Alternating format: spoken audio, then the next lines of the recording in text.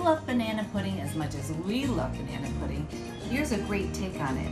You don't have to make it the same every time.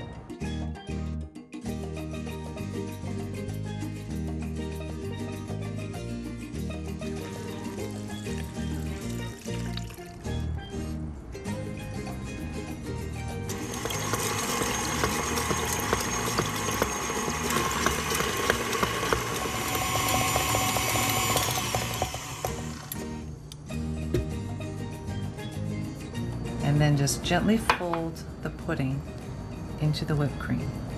Nice and easy. Little bit at a time.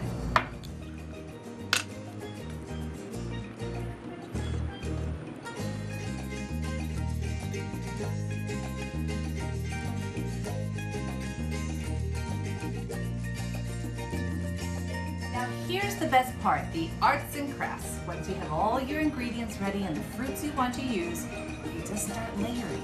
I'll start with vanilla wafer, and then put pudding in between each layer.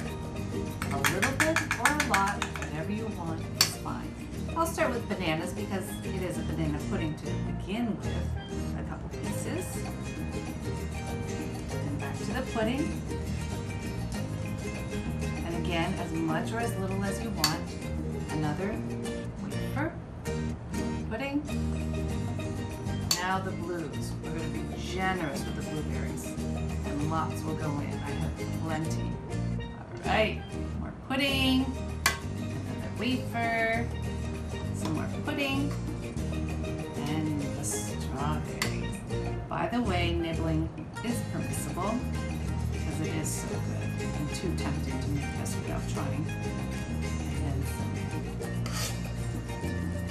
pudding. Wafer. And oops, more pudding. Let's make it pretty on top.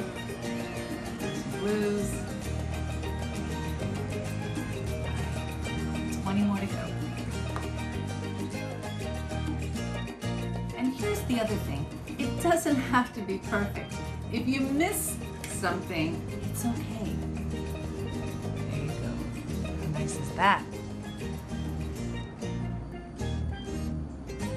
Delicious.